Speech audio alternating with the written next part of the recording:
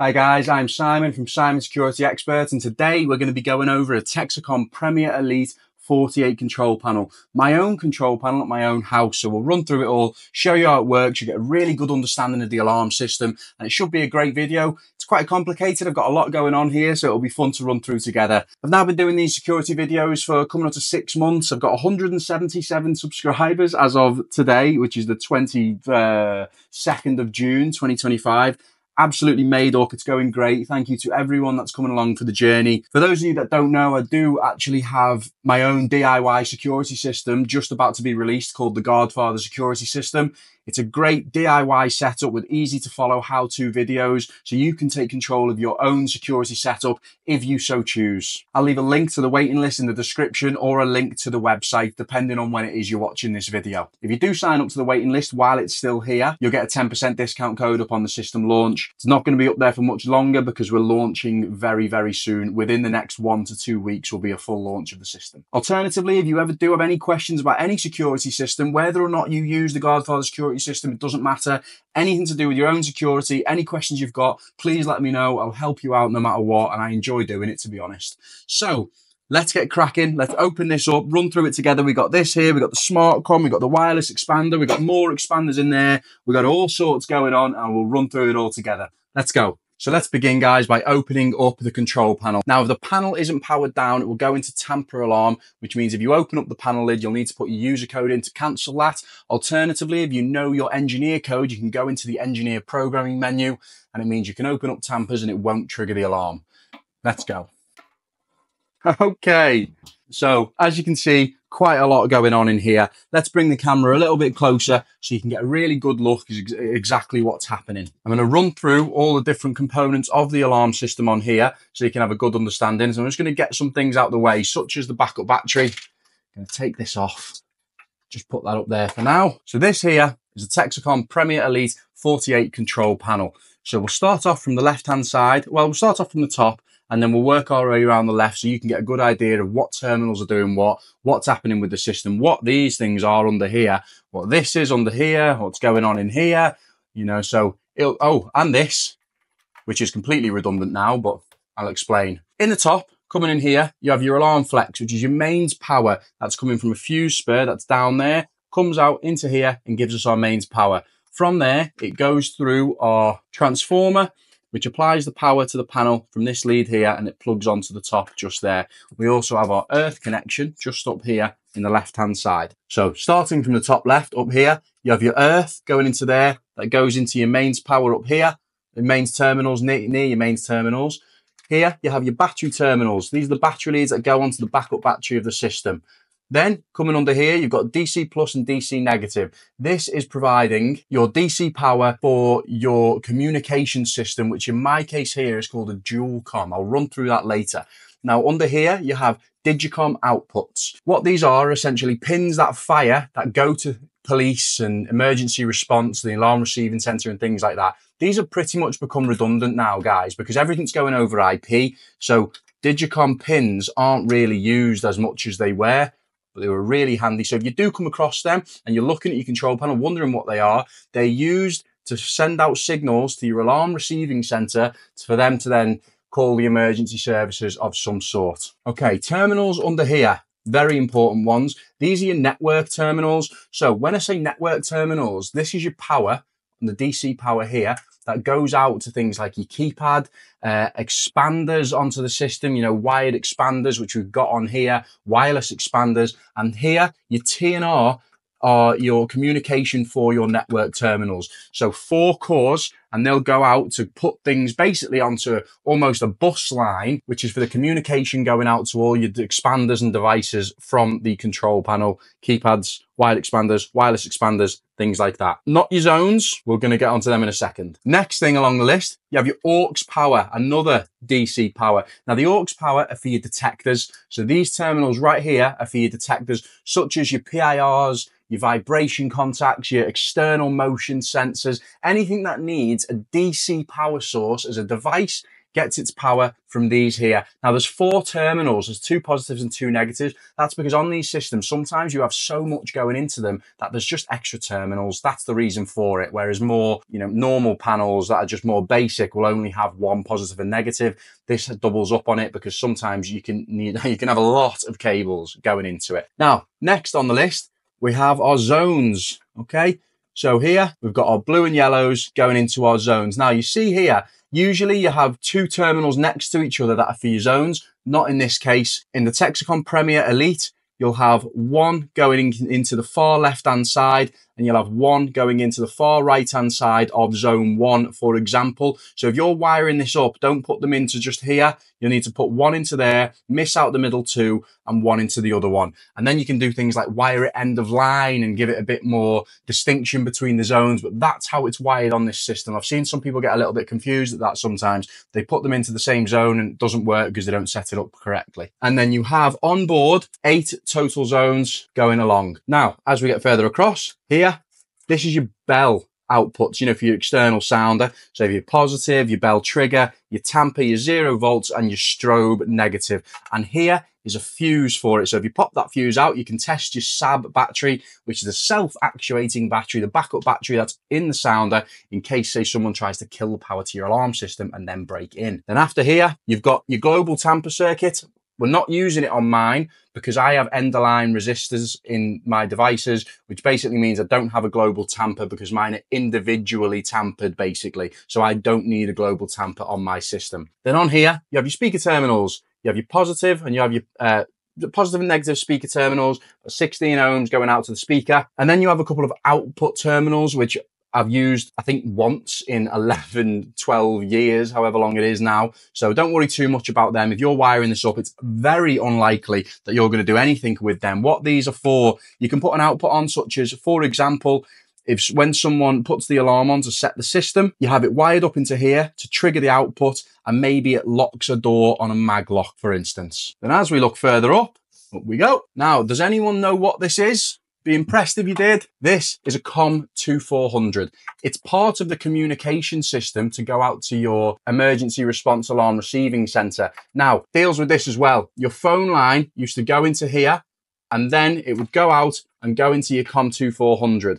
However, it's not used anymore because everything's networked on fiber and going over IP. So this is actually something that is redundant now. But in case you see it, that's what it is, a COM2400, and it's very unlikely that you're going to be using one of these. So if you look at it, don't worry, you don't really have to know what it is anymore. It's to do with phone lines. Your phone line communication would go into there, but people don't have 50-volt phone lines anymore. That's just kind of done with. So yeah, it's something that was important, but it isn't important anymore. Don't worry. Now, if we go down again, this sitting in the bottom here is the grade shift UDL. So what this is a piece of equipment that talks on a SIM, goes out over the networks, over the mobile networks, and will send communications to the alarm receiving center if my alarm triggers and they need to call the police or the fire brigade or anything like that. Is all working, well, 50% now working through there. If you'd like me to do a video specifically showing you how to wire up a DualCom, I'd be more than happy to do it. It won't be this one because this one's a bit dated, but it'll be a later, newer version, and I could certainly show you how to do that. Then next to it, we have here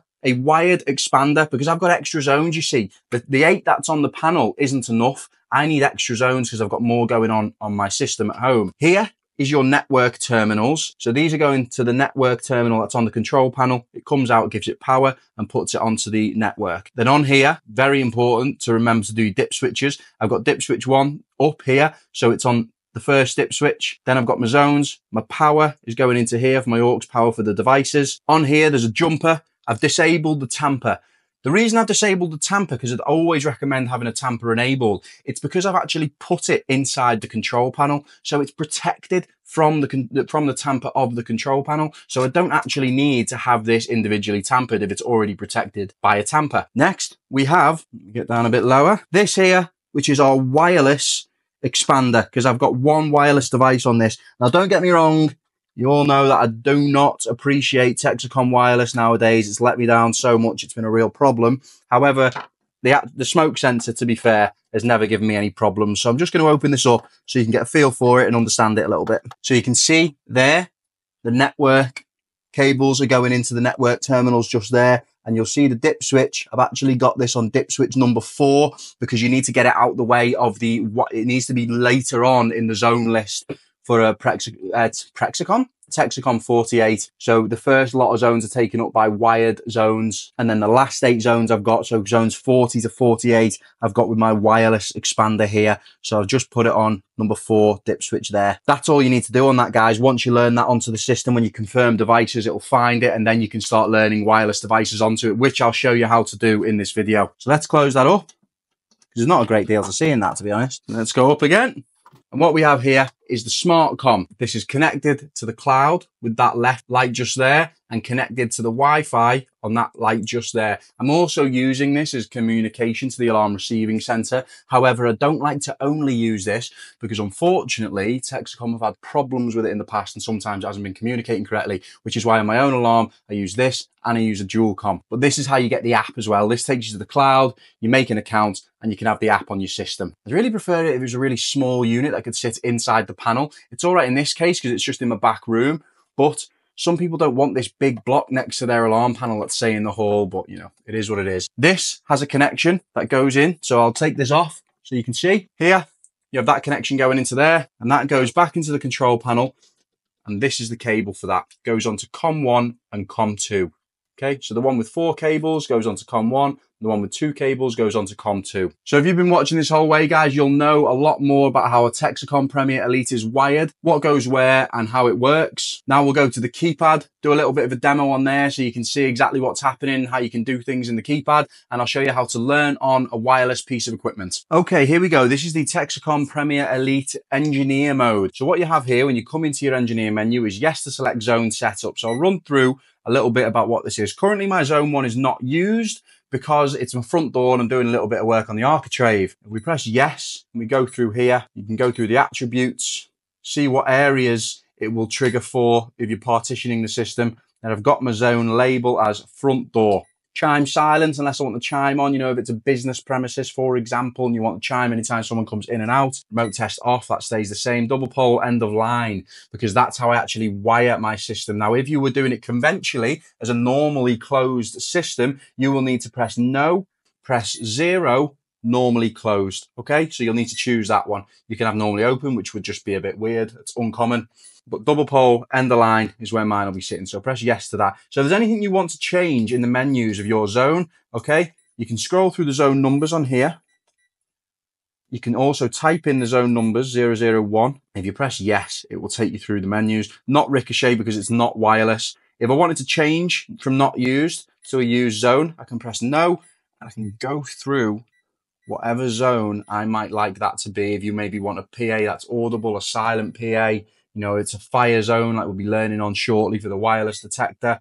Medical, these are for, say, man-down systems, or if someone presses the button on a wrist and then it'll send the emergency services. So if it's a monitored system, they'll know to send the emergency services immediately with an ambulance if you've got something programmed on a medical. 24-hour gas. So you've got a lot that you can choose from on here. I'm not going to choose any of them. I'm going to press 0 and take it to not used till I've done the door work. However, if I go to 002, which is my hallway, I've got that programmed as an entry and exit, and another one on my lounge, it's currently an entry and exit, and you go through there, guard zones on here. And now we're going to go out of here. Actually, first of all, what we'll do is show you how to learn on a wireless device. So when you're at yes to select zone setup, press emit, it says learn ricochet. Press yes to that, all devices learned. What? Next, you have area programming, which you can go through and set your timers for the system, such as entry delay and exit delay. You can go through arming modes if you want it on timed exit, or maybe you want it on entry and exit, which would be your door contact, and put that to timed exit for me at the moment. And you can go through all your options on here. Global options, this is where you can do things like set up system timers, such as the bell delay, bell duration, things like that. System config, this is where you can go through some specific options. System options, you can go through your level of your speaker level and things like that, your anti-code resets. Monitor hardware, this is where you can go through what it is that your system is actually looking for. So if you, for instance, wanted to temporarily take off the bell tamper, you could press no to here, it would go to a star, and then your system wouldn't be looking for it. So this is just a general overview, guys. I can go more in detail on specific thing if you need more information. System text, when you want to change things like your banner message and things like that, or your location text, banner message there. You can go into part arm text if you want to change the titles of your part arms, such as night set, dog in set, things like that.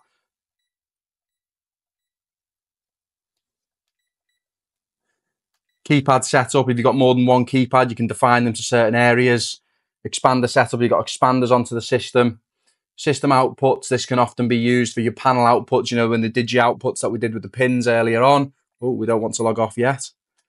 Engineer utilities, in here we can view the event log, do bell tests, do walk tests, view zone statuses and things like that. That's what we need in terms of for an engineer going through different types. You can also see things like your percentage levels of wireless devices, you know, so you can check what percentage they're getting, make sure it's got a solid connection. Part arm zones, enabling and disabling specific zones based on what part arm you're going to be using. Learn ricochet, which we'll go into shortly, which is for learning wireless devices onto the system. And then you can exit menu. So lastly, guys, I wanted to show you exactly how to learn on a wireless sensor onto a Texecom Premier Elite.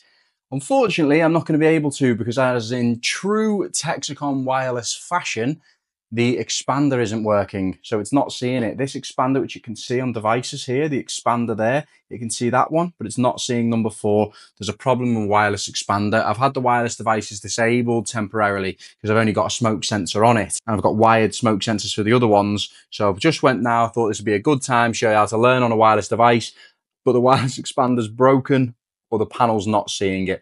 So I'll have to figure out what's going on there and fix it. And so I'll do a separate video on how to learn in a wireless sensor onto a Texecom Premier Elite.